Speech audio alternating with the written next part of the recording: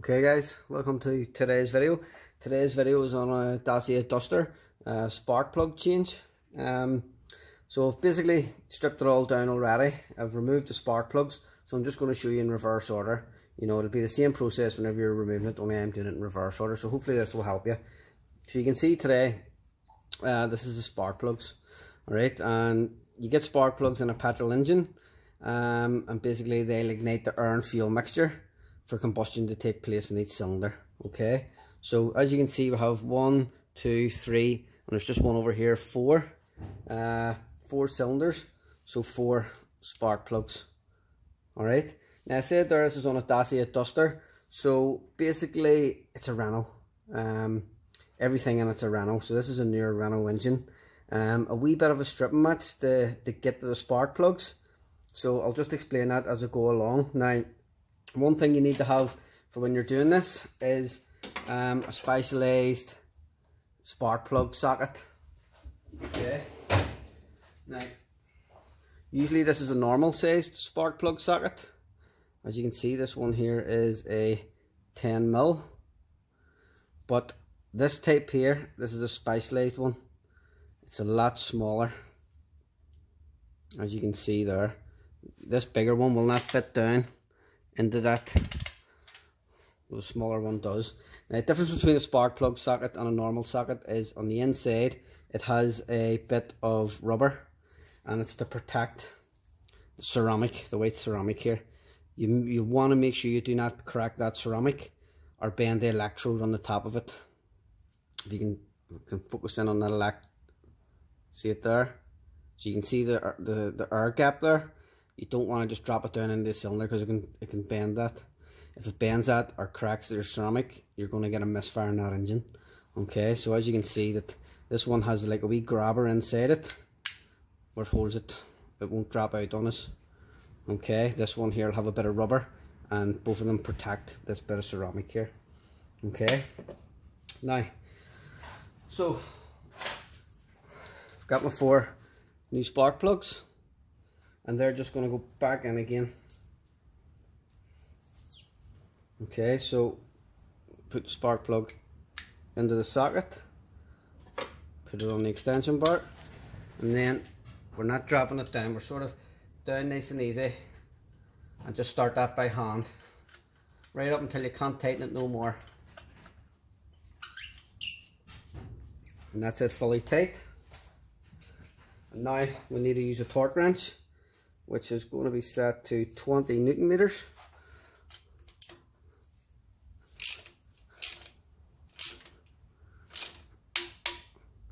And that's it tight. Okay, so now I have to do this for all 4.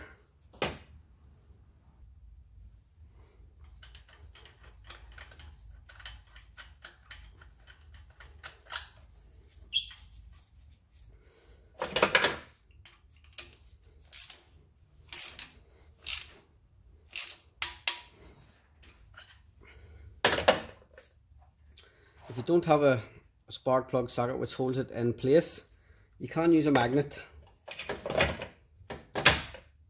You can use your magnet. Your magnet can hold your spark plug. Put it down into the cylinder there and spin it round until it starts, and pull your magnet off. Then you can put your socket onto it.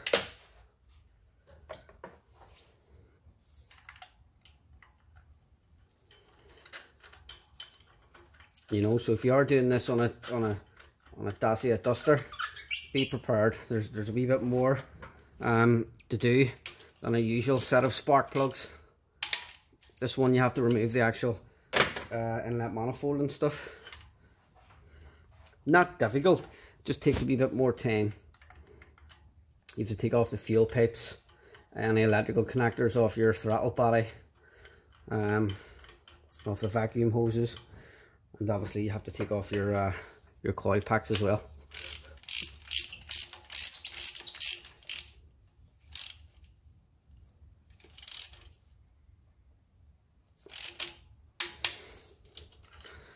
Okay, so that's all the 4 spark plugs in. The next step then is to put our coil packs back on. Okay, these coil packs basically generate the spark send the spark down into the spark plug, which then puts it into the cylinder, as we said, to ignite that air fuel mixture. Okay, these are all electronically controlled, by the way. That's why they have electrical connectors on her. Long gone are the days of points and distributor caps and stuff.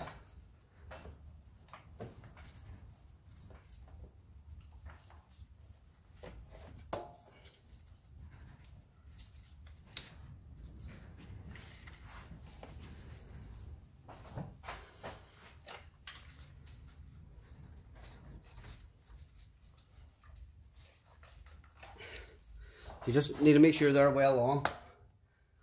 We don't want any spark travelling down the outside of the spark plug, again, because we will get a misfire. These are just 10mm bolts which hold the coil packs in place.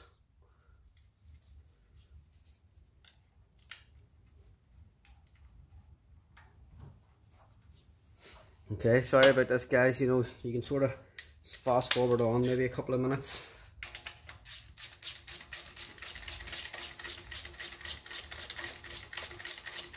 I maybe could have just made the video on one. Again, don't over tighten them. They're bolted into the rocker cover. And on the old Renault engines, a lot of people used to over tighten them and snap them. And then the coil packs used to jump out and the engines used to misfire. So usually a rule of thumb would be do tight and a wee nip. If it doesn't have any torque settings for it, you know, sometimes you need to get your torque settings off the manufacturer.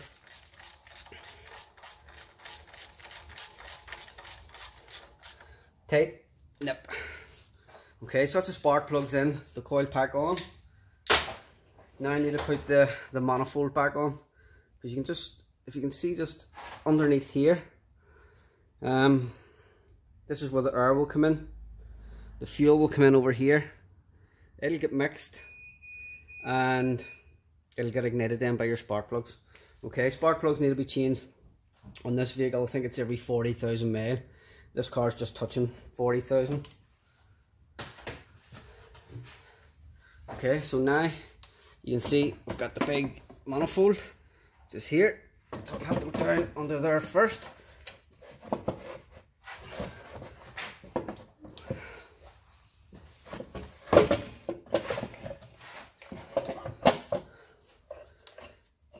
Like so. So that's your manifold sitting in place. Okay, this is our two fuel lines.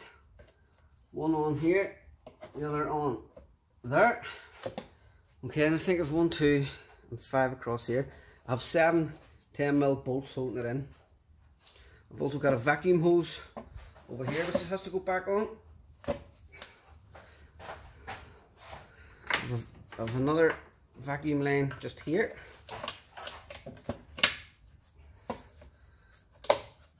So you just make sure that you put them all on proper. The throttle body electrical connector has to go on.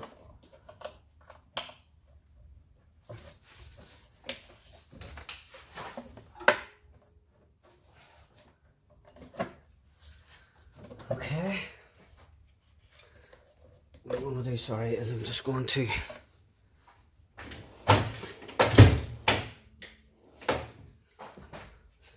these wee clips back on the fuel lines here.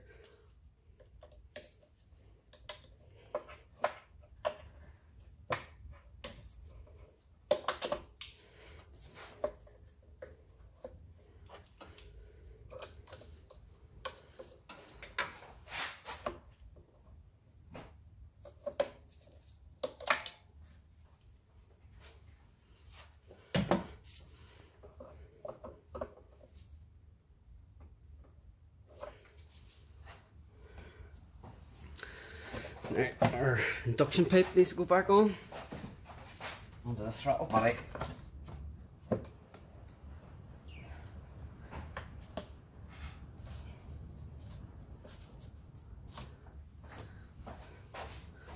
Again, we'll have another vacuum hose here.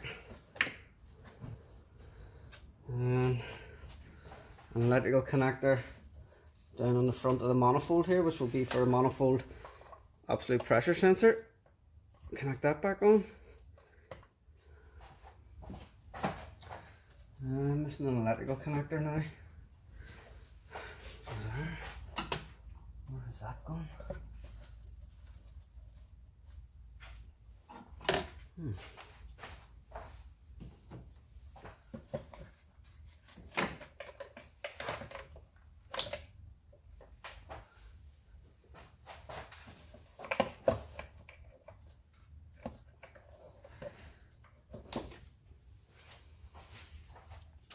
So I think it's stuck underneath. I'm going to have to maybe remove it off again just to get access to that.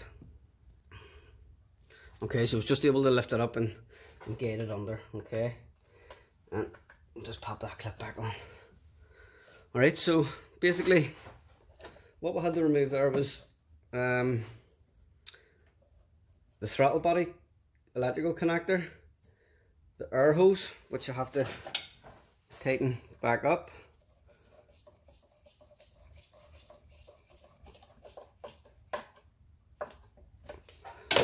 a vacuum hose here, a vacuum hose over this side, manifold absolute pressure sensor. Okay, and now I have on my 10 mils, which will go back in and hold this manifold all in place.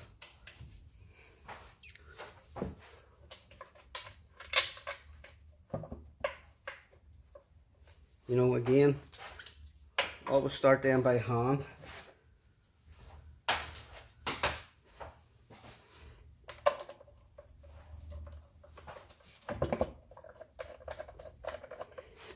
I'll not tighten any the full way up until they're all in.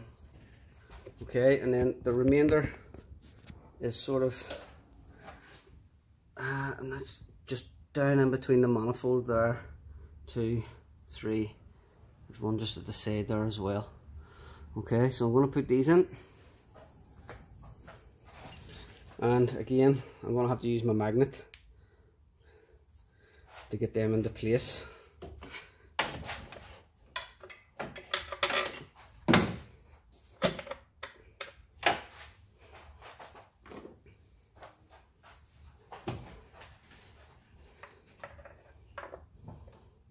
Because you'd never be able to get your hands in there.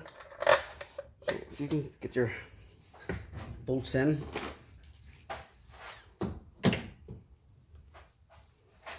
then we can just tighten them up as we go along.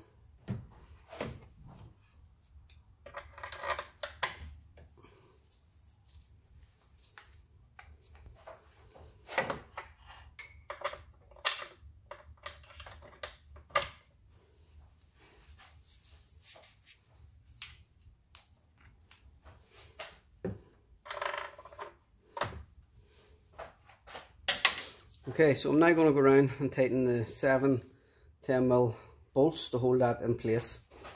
So I'm not sure if you're able to see that over there. It's your manifold and stuff up there, your throttle body and so on. Okay, so just basically to tighten up the 10mm going across there, and there's one just right here, there's one at the other side. Once that's done, start the car up, make sure there's no misfires, just double check everything, make sure there's no leak coming out of the fuel pipes and stuff, and then it's good to go. Thanks for watching this video. Any questions, pop them through. Just keep an eye out for my next video. Please like, subscribe to this channel. Thank you.